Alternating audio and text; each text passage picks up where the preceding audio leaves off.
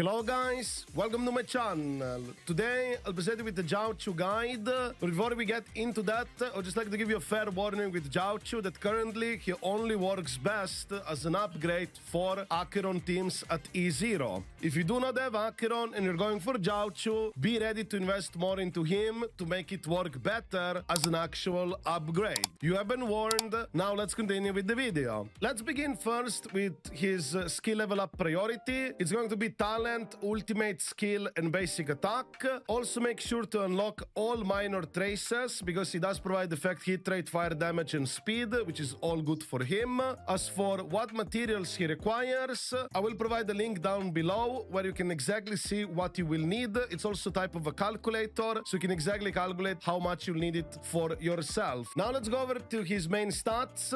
Chest, effect, hit rate. You could also go attack percentage if you happen to have a lot of effect, hit rate substats, plus a light cone that provides a lot of effect hit rate. But do know that you want 140% effect hit rate minimum on Jiaoqiu to fully utilize his kit to the max. Feet, it's going to be speed. It's also very important that he's as quick as possible. You'll be aiming up to 160.1 speed. Yes, you do want to play a fast Jiaoqiu so you can reapply debuffs as quickly as possible for your Acheron to generate more of her stacks, and also for him to get quicker energy, and of course also for him to generate SP if you are using basic attacks. As for orb, it's going to be fire damage orb. You can also use an attack percentage orb if you do not have a fire damage orb yet available, but I highly recommend you go with fire damage orb. And lastly, the rope, it's going to be energy regeneration rate. You do want to spam his ultimates as quick as possible. They are 100 cost energy after all. Now also let's go quickly over the substats. Effect hit rate until 140 effect hit rate, that is, followed by speed up to 160.1 speed. But do note that you really want to have 140 effect hit rate no matter what on Jiaoqiu, but do not discount his speed. You still need to make sure your Jiaoqiu is as fast as possible. And lastly, it's attack percentage because he does damage as well. Jiaoqiu has some personal damage as well. That's why we are building him this way. Now we'll go over to his lightcon options. His best in slot lightcon, it's of course going to be his signature lightcon, those many springs. This lightcon does provide 60% effect hit rate, which makes it so much easier to build Jiaoqiu. Also, it does provide a 24% damage taken vulnerability debuff in total, which is also amazing. By having this lightcon on Jiaoqiu in your team, especially for your Acheron team, it's going to improve your Acheron damage even further. This is a very powerful lightcon option and very strong for him. And also, on the side note, this lightcon does work for other dot type of characters such as Black Swan or Ginaifen. It's still a slight upgrade for your Black Swan if you do happen to get this lightcon for her, just as a heads up. Now let's go over to his other options, such as before the tutorial mission starts. This is an amazing lightcon. If you happen to play it back in 1.1, good luck. You won the lottery, you have it, it's great. You can definitely use this on Jiaoqiu. He will unfortunately have to be played with another unit that has defense reducing debuffs such as Spell or Silver Wolf, which you will already play in an Acheron team, so he can get energy from this. And also it does provide 40% effect hit rate, so it makes it easier to build him and also for him to get ultimates even faster. So this lightgun is very good for him. If you happen to have it, you should use it. Of course, if you're not getting the signature, that is. Then we have also another option, Resolution Shines as Pearls of Sweat. This lightgun is a decent option for him as well, but do know that this lightgun does not provide any effect hit rate whatsoever, so you will have potentially problems of reaching 140% effect hit rate. But if you're able to reach 140% effect hit rate without his lightgun or something like that, then this lightgun would work pretty great. And of course, if you don't have tutorial, I would recommend potentially using something like this. And if you have superimposition, it's only going to be easier to apply the defense reduction on enemies. Of course, he has also other options such as Eyes of the Prey. This is an excellent 4-star lightcon option if you are lacking effect hit rate on him and you don't have tutorial. If you have superimpositions, it can go up to 40%, which is pretty useful, very nice.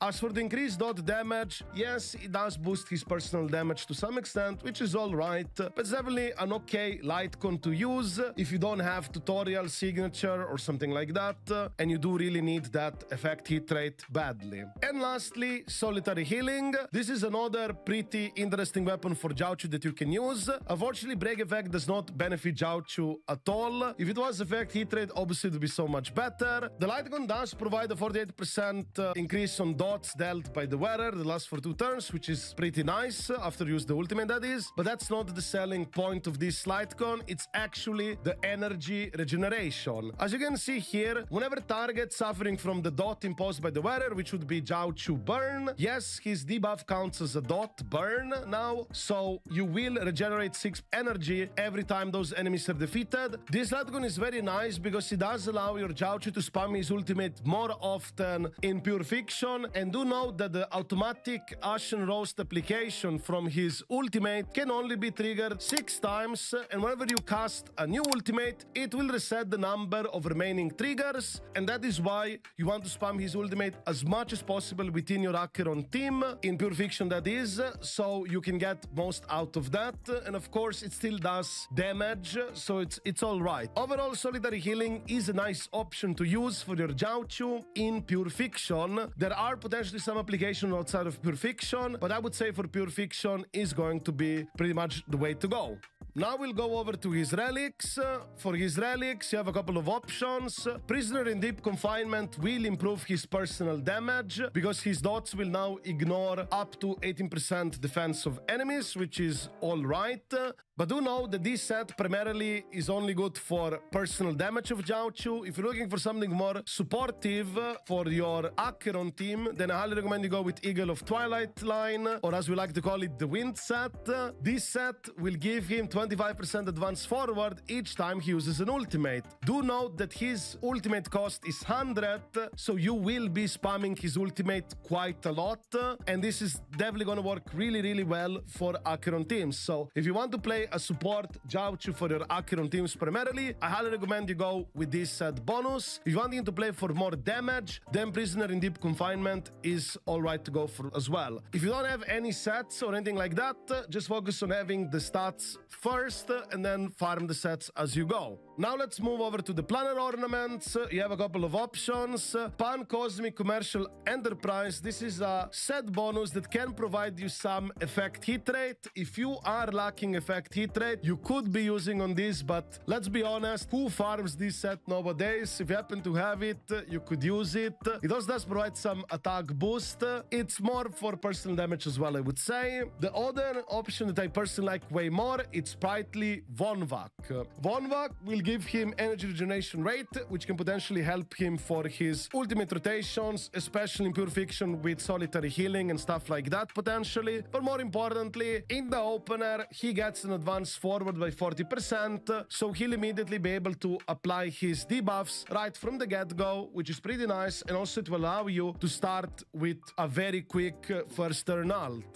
There is another budget planner set bonus that you could use in the meantime, which is Forge of the Kalpagni Lantern. It does provide 6% speed, which can help with your Jiaoqiu speed requirements. The second part with the break effect is pretty much useless for him, but you could be using this easily in the meantime if you don't have Vonvak available and you happen to have this laying around. It can provide some easy speed, so it's alright. Now let's go over to team compositions for Jiaoqiu. The best team for Jiaoqiu is going to be Acheron team. He provides everything that benefits Acheron a lot, from damage vulnerability, debuff application for her to get faster stacks, and also damage ult increase for Acheron as well. Overall, pretty good for Acheron. In this type of team with Jiaoqiu, you would be basically replacing Silver Wolf or Pela with Jiaoqiu. If you replace Silver Wolf for Jiaoqiu and play with Pela, it's more AoE oriented. If you replace Pela for Jiaoqiu and keep Silver Wolf, it's more single target oriented. As for the sustainer, it's going to be Gallagher, Aventurine, whatever you happen happen to have, that's pretty good for Acheron. Unfortunately, I don't have Aventurine on this account, so I'm using Gallagher or even Gappy with Trend as an option. Or if you have Fushman, you can also be using Trend of the Universal Market, and it can work. But do note that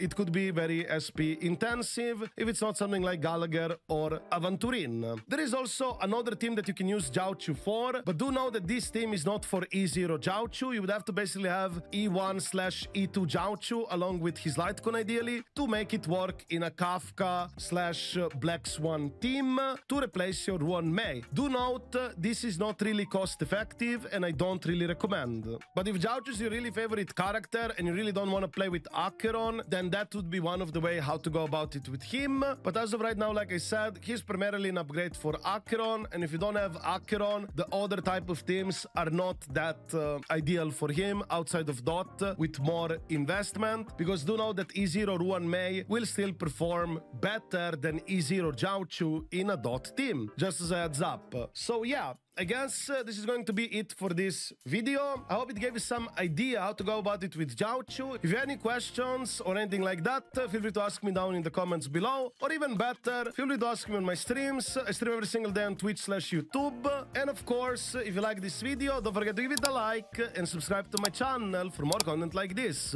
I wish you a wonderful day and see you in the next video.